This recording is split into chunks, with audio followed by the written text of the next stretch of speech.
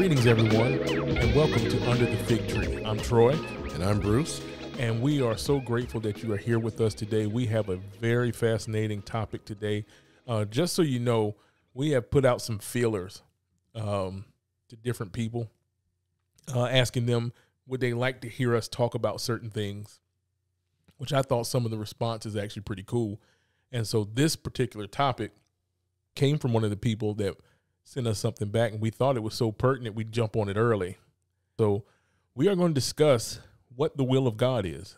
And I think this is going to be really, really cool, really beneficial, a lot more simple than people would probably think.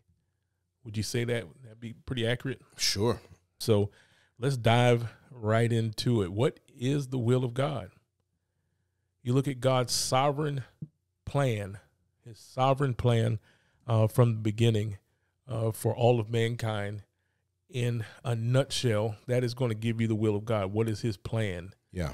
You and I were discussing this before, so I'll go ahead and throw this out here. Sure. Just get the controversy out the way. So the question is God's will always accomplished? Mm.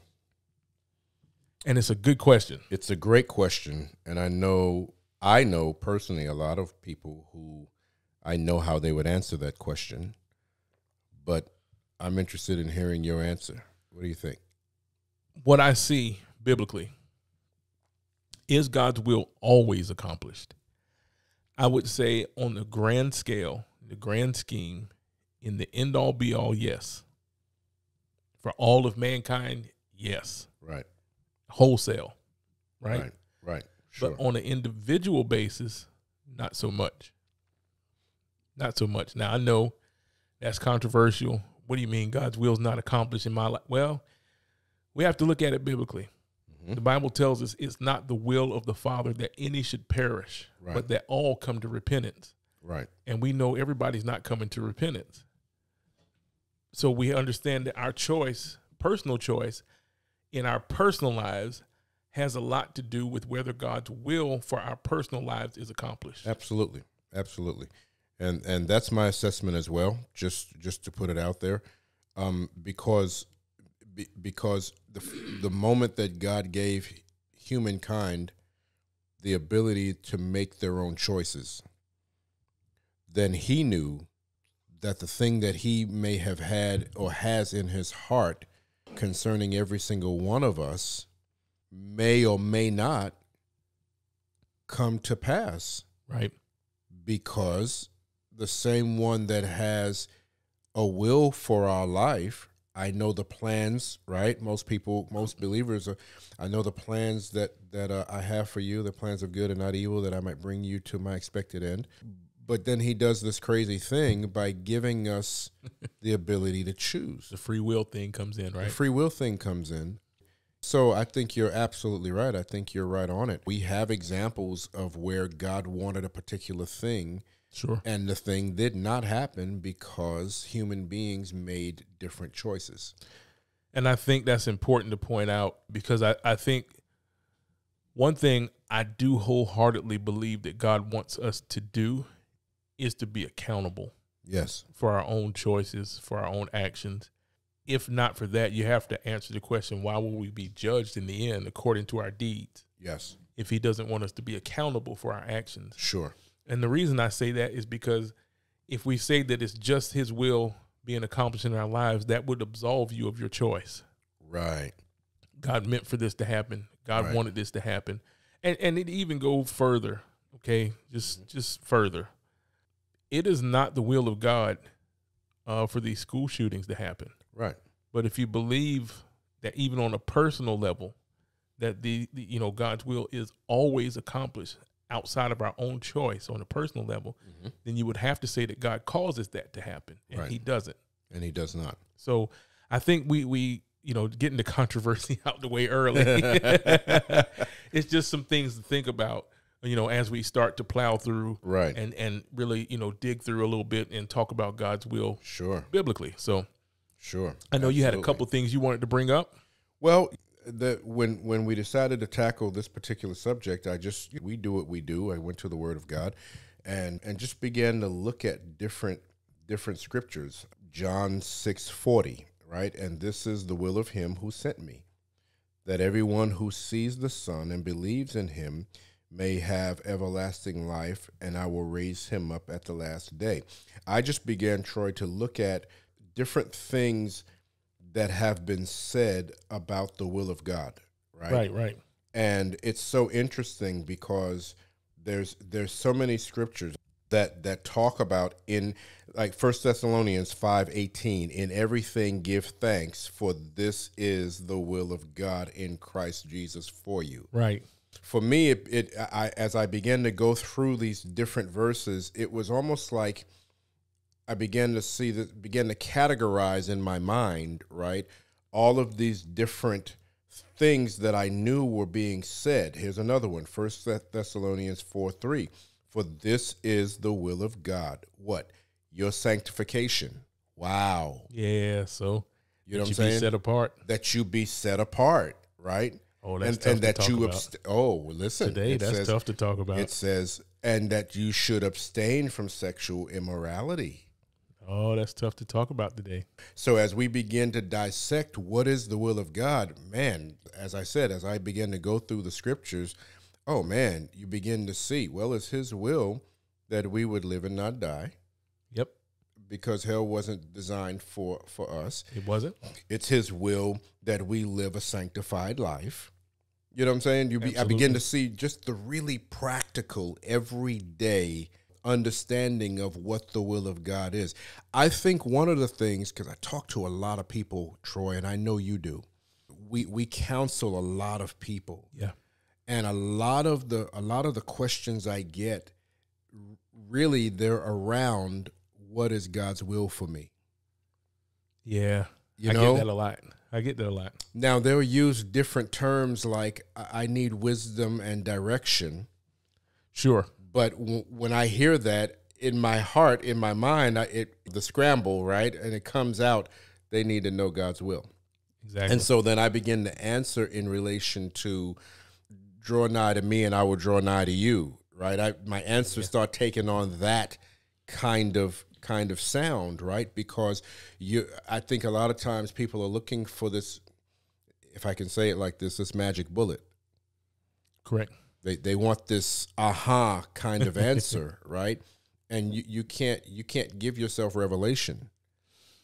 No. You can't just conjure up revelation. So you have to go back to the source. Correct. And say, God, what is your will for my life? I had somebody just a couple of days ago, prior to this time that we're recording right now, and they were really struggling to understand. And I said, well, they were saying, I feel this way. I feel like something, and I feel and I feel and I feel it. And what do? I said, well, don't do anything. Keep doing what you've been doing. Right. Because the same God that you believe is indicating something to you is the same God who will make it clear to you. So don't get anxious for it. Just keep doing what you've been doing, and if the thing is from the Lord, then he will come back and let you know, okay, this is what. And so sometimes you got to break it down and make it extraordinarily practical for people. Mm-hmm. Don't overthink it, right? Don't overthink the will of God. Whatsoever is good, whatsoever is kind, whatsoever is, think on these things. That's what the Bible says. He didn't make it difficult. He made it extraordinarily simple. He did, and I'm grateful to him for that. And I think sometimes what we have to do as people is slow down, right? Exactly. We start to slow down and really press into God. Exactly. Right? We have biblical examples where people were doing one thing, God shows up, right? Mm-hmm. And then he pulls them off. Here's a great example. Come with me and I'll make you fishers of men, mm-hmm. right? Yes. So what was the will of God for those guys? Is to follow Jesus. Follow Jesus. And so they did. Yeah. It's like, it's really weird how it's written. You know what I mean? Yeah. You're doing your thing, and then Jesus just shows up and say, hey, follow me. Hey, follow me. I got a different plan for you. Sure. I think sometimes we might read that and say, hey, that happened for them. Will it happen for me, that way? Well, one of the things is if you just slow down. Yeah. I think if you just slow down. Sure. Eliminate a lot of the noise. Eliminate the noise. That you have, going on, the pressures and all that kind of stuff. Eliminate all that kind of stuff. And it's doable to eliminate that. It is very doable. I like to say it like this. You need to get above the noise. Yeah, that's a good way to look at it. And one of the ways that you get above the noise is you worship. Yes, sir. The other way you get above the noise, and I know that this may also be controversial. I'm pulling from Jude. Jude says, building up myself on my most holy faith, praying in the Holy Ghost or in the Holy Spirit or in tongues, whatever your vernacular is in that regard. I know that there may be listeners who may not necessarily believe in praying in the Spirit or speaking in tongues, but it's in there. I'm not making it up. And so I can only give what works for me based on the Word of God. Correct. So I do it, and all of a sudden I find myself above the noise. Correct. And I do it, and I find that clarity comes. So once again, a lot of times I tell people, hey, look, same thing you just said, Troy, get quiet. Yeah. Get quiet your life, right, for a moment, and then begin to worship. And it's amazing how all of a sudden clarity comes, and all of a sudden everything crystallizes, and then that thing you were struggling with, you're no longer struggling with. It doesn't change God. It doesn't change God. It changes us. Absolutely. Right? Absolutely. And I love that about worship. I love to add that in. God can't become any more God. He can't become any less God. So the worship doesn't change God. No. It changes us. It changes our perspective. Absolutely. Absolutely. We, according to the Word of God, we're seated in heavenly places with and by Christ Jesus right now. Correct. If that doesn't become reality, then you struggle. And that's just the truth of it. I agree. If that truth doesn't become a reality, that I can be here on this microphone right now with you, mm-hmm. and at the same time, in my heart, while I'm talking to you right now, those of you who are listening, I'm looking at my friend Troy as we're talking on the microphone. But at the same time, this is going to sound so weird, and I'm glad it's going to sound weird. At the same time, I have a visual of being seated at the right hand of the Father inside of Jesus Christ. Why? Because that's what the Bible says. It's a reality. It's a reality to me now. And that has to become a reality to people. And when that becomes a reality, I think, folks, the word that keeps coming to mind for the past couple of days is crystallize. All of a sudden, things crystallize. Yeah. And you see it clearly. Yeah. And that's important for the believer, man. I think you're absolutely correct. Understanding our position, understanding where God has placed us. Yeah. I think once we get out of position, things kind of get a little haywire for us, which happens to us all the time. All the time. And for the believer, the young believer specifically, that may be listening to this podcast, it happens to all of us from time to time. Yep. Sometimes life tends to get the best of us for a moment or two until we quiet ourselves and say, you know what? This is not God's will for me to experience defeat in this life. That's exactly right. Especially when he's already overcome the world. Yes. So why am I experiencing defeat? And I know that's not the will of God. Yes. Then I need to quiet myself. Yes. And press in and see, okay, God, where are the holes? Where have I left a crack in the wall? Yeah. Where are the breaches? Exactly. And then I believe that in that moment that God begins to open the picture for you. Yeah. So that you can see, okay, you opened a door here, you have a crack in the wall here. Right. What people have to understand, especially when we start looking at this book, these cities had these walls. Okay. Yes. I'm gonna go on my little side rant for a second. Go for it. These cities had these walls.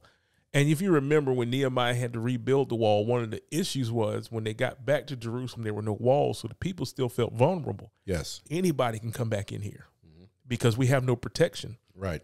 Anything can happen. And it was a problem when they went back because if a city had walls, it was protected. Yes. And if a city didn't have walls, anything could get in there, right? So you have the physical wall in the Old Testament right. that protected the city, But what it is a representation of what we experience now. What the physical wall was in the Old Testament to a city, ministry is for the believer now. Sure. Right? Sure. So when you have good ministry, which includes your prayer life and includes your worship time, it includes all that kind of stuff, not just people ministering to you, but allowing Holy Spirit to minister to you as well. Sure. And you in turn ministering to other people. That's what builds the wall around you. Sure. And when you don't have good ministry like that, anything can climb in. Yeah. And then that's what we're facing at the time. Yeah. And it's just not God's will for you to experience defeat. It's not his will for people to be able to tear down your walls and all this kind of stuff. You're supposed to be fortified. Yeah. And I think that's one thing to look at too when we're looking at the will of God. Sometimes people are like, why am I experiencing defeat? Why is this happening? This must be God's will. It's not God's will for you to be sick. That's right. It's not his will for you to be destitute and broken. That's right. He came here to heal you from all that. Yes. Now, I'm not going all the way out on the far end and saying everybody's supposed to be a billionaire and own your own island. You know what I mean? I'm not going that far because that's, a little bit, it's excessive. You know what I mean? Yeah, no, sure. It's a bit excessive. Sure, But it's not God's will for you to be just broken down and physically broken and emotionally broken and spiritually broken. It's not his will for that to happen. That's right. Not provided for. Yeah. To not be provided for. Correct. I think that's a good way to say it because you're absolutely right. Everybody's not going to be a millionaire or billionaire or whatever, right? No. But have you learned to allow him to provide for you while you stay in this place of peace? Yeah. That's relationship, man. Correct. One of the things that I'd like to add to what you just said about being fortified. Here's another aspect I hope will help our listeners. Mm-hmm. One of the things that I think the body of Christ really needs to come back to when you talk about ministry is learning how to minister to him. There's an Old Testament scripture that says that he inhabits the praises of his people. I think it's in Psalms. It's in Psalms. Yeah. And so for me, that's a big one. Mm-hmm. That's a big one. The prayer, the worship, right? Make sure that you're not just looking at it from the standpoint of what it does for you. Correct. But actually engaging him. Absolutely. Absolutely engaging him and ministering to him. Because when you set your heart to minister to him, I can remember one day, Troy, I got up to go to work and I felt like the Lord wanted me to hang out with him for the day. And I just felt it so strongly. God, what is this? What am I sensing? What am I feeling? And I went ahead and I took the day off, and I was grateful that I had the opportunity, at that time to be able to just call and say, hey, I need to take today off. I was grateful for that, right? It wasn't an issue. Mm-hmm. But being able to just spend that time with him, I didn't ask for anything. Yeah. I just walked around the house, and I would, every now and then, I'd say, God, I worship you. I worship you. I magnify you. Give me your heart. What's on your heart, Lord? I'm not here to ask you. And I think that's important, man, for our listeners, for believers in general.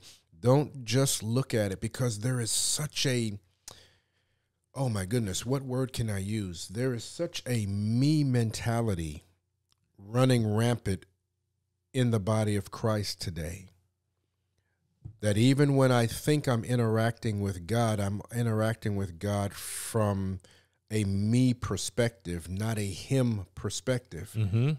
And I think it makes all the difference when you set your heart that I'm going to really, truly worship him. I'm not asking for anything in this moment, in this session, that I'm going to worship him. And I'm telling you guys, man, God honors it and acknowledges it. And all of a sudden, your perspective changes, and now you can see things that maybe you couldn't see before. Absolutely. So let's look at that biblically, right? Mm-hmm. You had 12 tribes that went into the promised land. Right. 11 of those tribes were given land. One tribe was not given land. That's right. That was the tribe of Levi. And what was their job? Their job was to minister to the Lord. Continually. That was their job, was to Yep. minister to the Lord, like you said, continually. Yep. And what was the result of that job? He said this. He said, I will be your portion. Yep. Reuben got exactly a portion of land. Judah got a portion of land. Sure. And Simeon got a portion of land, all the way down the line Right. for 11 tribes. And you look at it and you're like, well, why didn't Levi get any land? But look, he said, I'm going to be your He portion. said, I'll be your portion. Their job was to minister to the Lord. And then in turn, what did the Lord give them? He gave them himself. Yep.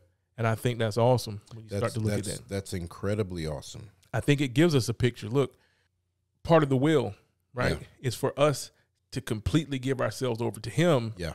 And in turn, he can completely give himself over to you. Oh, man. Yeah. Okay. Now we're talking. Yeah, man.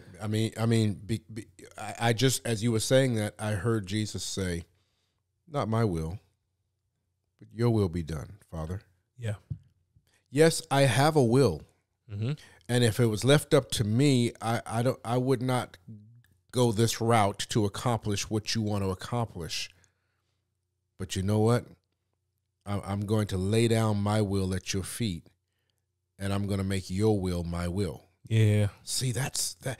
Jesus is our example in all things godly, right? Yeah. So now we have a picture of how to live out the will of God. And it really is about laying down our will and taking up his will.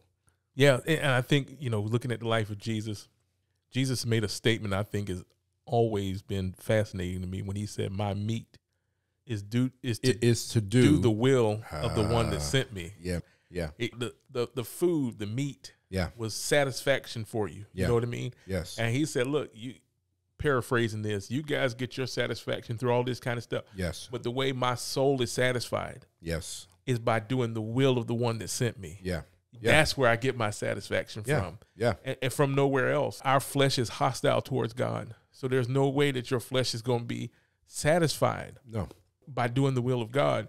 But he said, look, my soul is satisfied. Yeah. That's what he's saying. My soul gets its gratification. My soul gets its satisfaction from doing the will of the one that sent me. Yeah. And this was his life. I get full off of. Yeah, I love it.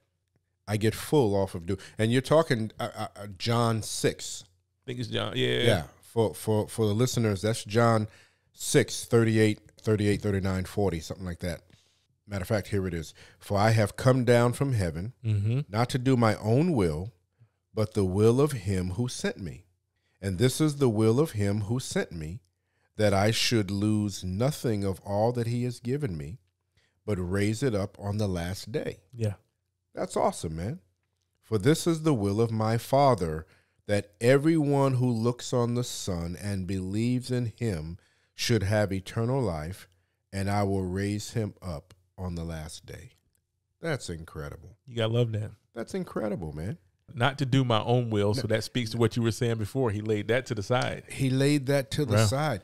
You know what's fascinating to me about that, Troy? Jesus had his own will. Yeah. A lot of people won't think of that, Gee. Jesus had his own will. So now, basically this would what sound you're saying is blasphemous. He didn't have to die on the cross, is what you're saying. He did not. He did not. He had to choose. He had to choose. This is why he's our example. Because he shows us, we both come out of some different circles where the prophets like to talk about dying. You got to die, you got to die, you got to die, you got to die. Yeah. But now Jesus is showing us really, truly how to die. Yes. It's not don't eat red meat.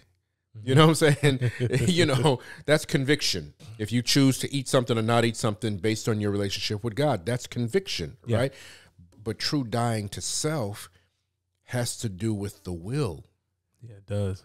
So when we talk about dying to self, we're talking about the will, not necessarily. Now, abstaining from something might be the fruit of that, you choosing to let his will be your will, right? But you can't die to self without choosing to lay down your will and say, just like Jesus said, Father, not my will, your will be done. Yeah.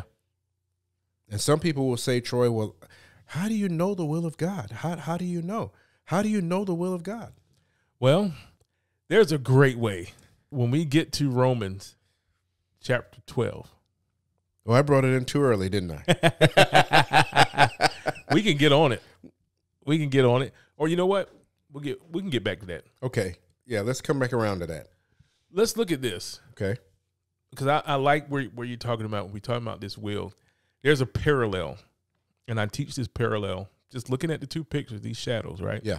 You have an Old Testament shadow. You have a New Testament reality. Right. So you have the first Adam, right? Yes. And the first Adam decides to exercise his will over that of the Father. The Father's, yeah. And when he promoted his own will over the Father's will, watch what happened. Sin and death entered into the world, right? Right. Then you flash forward several thousand years, and you have the last Adam, which is Jesus, who submits his will to the Father. So he doesn't promote his own will over the Father. Right. And in that submission of his will to the Father, now he's placed in position to bring life. Yeah. One brought death, the other brought life. We read about that in passages too. Now, sure. Here's the interesting thing. Adam was never meant to die. But God said, the day that you eat of this fruit, you will surely die. Yes. Adam ate the fruit, and he didn't die physically immediately. Right. Right? Right. But did he die? Absolutely. He died spiritually right then. He was separated right then. Yes. The only way Adam could physically die in the world was he had to spiritually die first. Yes. That's the only way he could physically die because he was never meant to die. That's exactly right. So when you go back to several thousand years forward and we look at Jesus, who incidentally is in a garden too. Yeah. Right. Right? Right. He's in the garden. You have one Adam in the garden. Yeah. The first Adam. You have the last Adam in the garden. And both of them are dealing with the will. Jesus literally died in the garden. He physically died on the cross. But where he died first was in the garden when he said, not my will. That's right. But he said, if there's any other way that we can do this. Yes. And then he said, nevertheless, not my will. Yes. Once he laid down his will, that was the act of him dying. He died to himself. Yes. And he continued in the will of God. Yes. You know, he continued in that. Sure. Now that's what allowed him to die physically. How do you know that? Well, think about it.